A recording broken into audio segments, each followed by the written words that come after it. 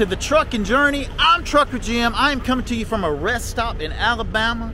It's a little after 7 a.m. and it's pretty daggum chilly. Knocking on the door of freezing, I would say, because there's frost. But how was that drone footage? It was not as good as it was supposed to be. I'd stopped at the entrance and flew the drone up in the air and was trying the auto tracking so it would, follow the truck. Well, I forgot to hit record on it, and it didn't follow me very good. As soon as I cut the curve, it stopped following me. So as I got up here, I had to bring it a little closer, and well, that's the footage that you guys saw. But I have not eaten anything since, well, sometime last night, but that is about to change. Yes, sir, because we got some ingredients laid out, and it starts with eggs. Or should I say egg? But now we've got... First, we're going to dash it with a little pink Himalayan sea salt. And then what do you think? A little fresh ground coarse pepper? Of course, right? This next part justifies you watching this video, and it's called peppadews. You can get these off the olive bar at your better grocery stores, but I've got one peppadew and I've cut it up. I'm gonna put a few pieces of it on our egg. Oh, those are so beautiful. Peppadews are great. They've got a little bit of kick, but they're sweet at the same time. We're gonna throw us some cheese on here. And look at that. Very easy to make. And a very good idea to eat. But as far as food in the truck goes, I'm pretty hooked up. There's a lot of stuff in here. I mean, I've got avocados, guacamole, my fancy hydroponic lettuce. There's some blueberries. I got some kale from the garden back home, olives, chicken salad, lunch meat, and of course there's butter in there. You don't even have to ask. Trucker Jim keeps butter. But the freezer's full, got some chicken, got some fish, got some vegetables.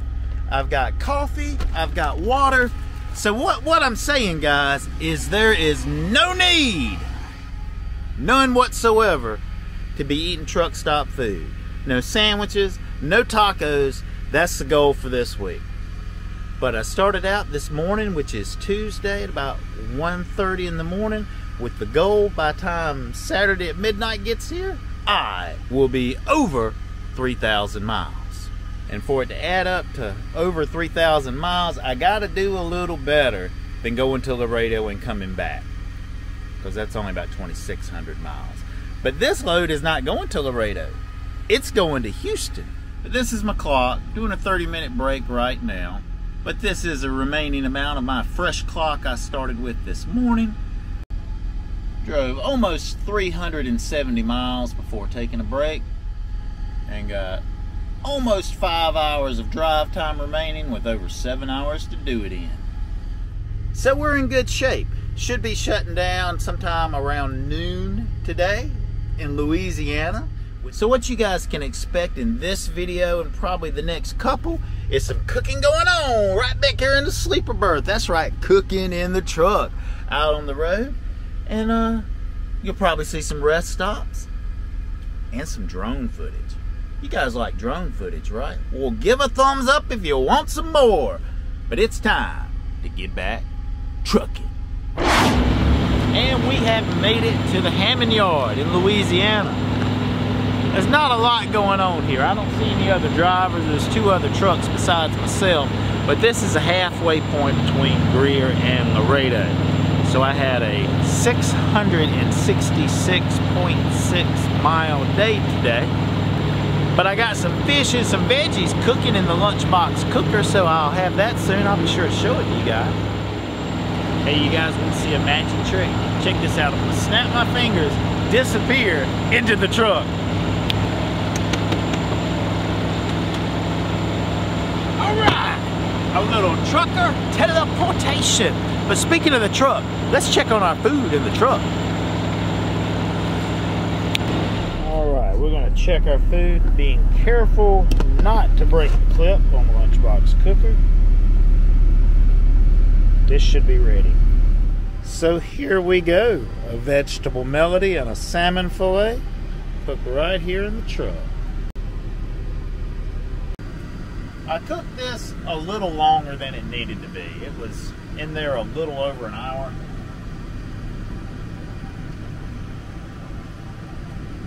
Not too bad. It'll be better next time. You guys are gonna be ashamed of me. I came over here to get some ice in my cup, right? And I left with ice in my cup and a corn dog and a meat pie. After my fish, my vegetables, my meat pie, and my corn dog, I should be able to get some sleep. Hey, birdie.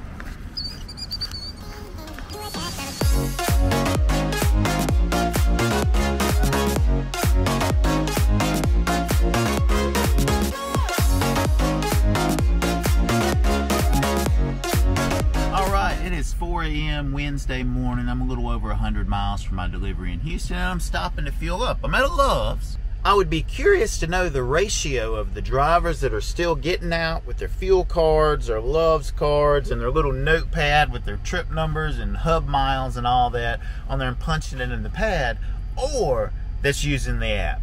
I prefer to use the app. And the app I am referring to is the Love's app. You just open it up. It works with GPS, so it's gonna know our location. But from the home screen of the Love's app, we'll just go down here to Love's Pay. Works with Face ID. It's gonna find the location we're at. Boom, there it is, number 362.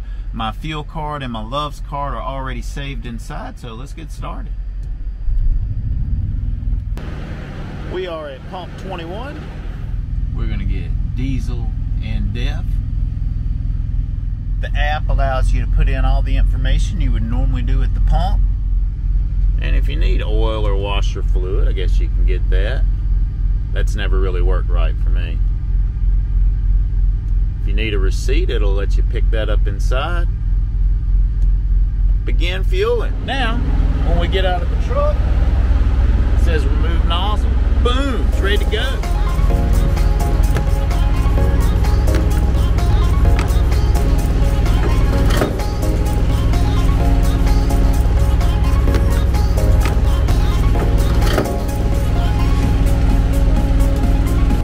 We're not going to do this now, but you can also schedule your showers right from the app. It's way better than having to wait in line or go to the kiosk. You just set it up on your phone, it pops your door code. We'll show that in an upcoming video. I don't know if you can tell how very large all of these tires are, but they are big. Really big, especially that one.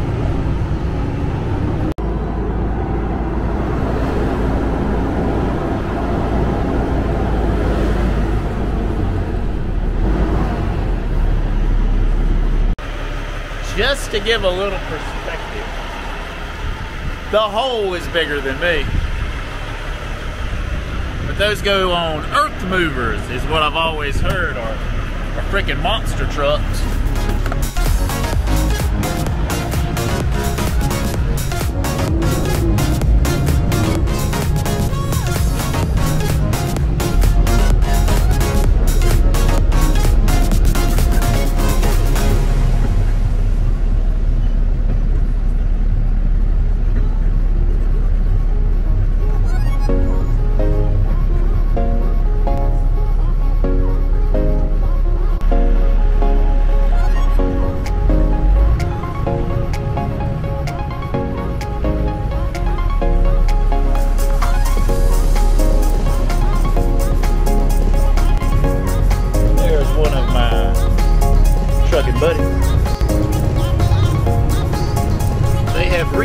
This road recently, and boy did they need to. It was insanely bumpy. I mean, it's horrible, horrible shape.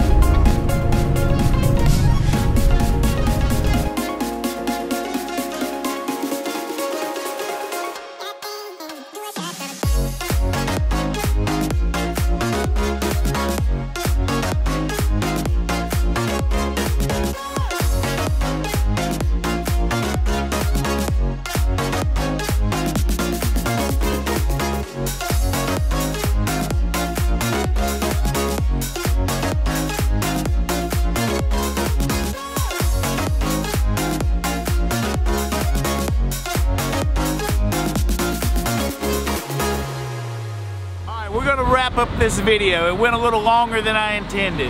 And I know somebody's gonna give me a hard time about this video being clickbait. But hey, it works. You're here. If you're not subscribed already, now is the time. If you think you subscribed, check. Maybe unsubscribe, subscribe again, and hit the for notifications. But until next time, and I tell you guys, next time is gonna be an awesome video. I already know what I'm gonna do. I'm gonna fly the drone up and I'm gonna get it me walking into Love's to take a shower.